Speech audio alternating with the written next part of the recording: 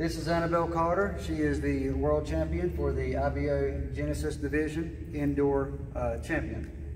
So basically we have NASP, which is National Archery in the Schools program. And you have the NASP 3D, which is done with IBO and it's coordinated together. And you have your 6 animals, and then you have regular bullseye. Well, IBO added another one to test the skills, make it a little bit harder, to do 30 animals. And it's the, just like they have the Outdoor Worlds in August, which will be in West Virginia for everyone, all the way up to the professional level, which she's invited to attend as well. They do the indoor division, it's 30 animals. We don't know what the distance is. It can be 8 yards to 20 yards.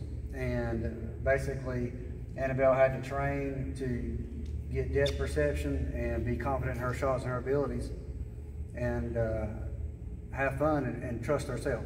And I'll let you kind of go over how you felt and how it went that day. Just kind of like chill and relax, and we all like try to have fun because we really didn't expect nothing to happen, nothing big to happen, so we just like shot for the fun of it.